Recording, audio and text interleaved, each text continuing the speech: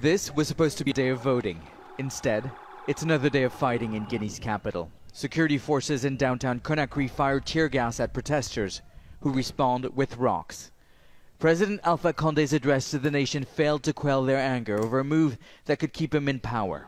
On national television, Guinea's president announced a delay in local elections and a referendum on a change to the constitution. It would allow the 81-year-old to run for another term and potentially be in power until the age of 92. L'avenir démontrera. Never mind those who think it's a setback. The future will show that we will come out of this stronger. The people of Guinea will freely express their choice through the referendum and freely choose their members of parliament. The vote was cancelled after the bloc of West African nations and an organization of French-speaking governments refused to send observers, citing 2.4 million irregular entries in the electoral roll.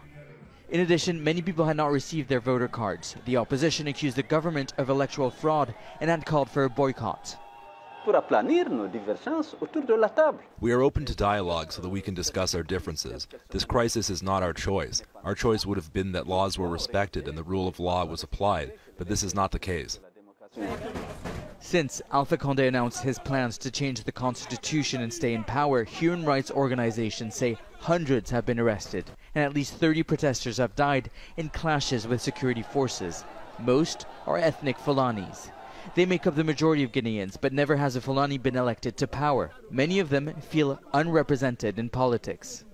When you have the ethnic dimension in politics and you add to that exclusion in the political process, you increase the tension because now you make part of your population feeling like they are completely excluded from the management of the country, from the political process.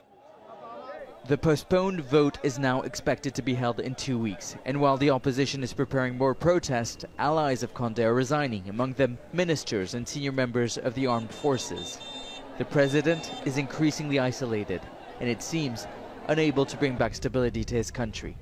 Nicholas Hawk, Al Jazeera.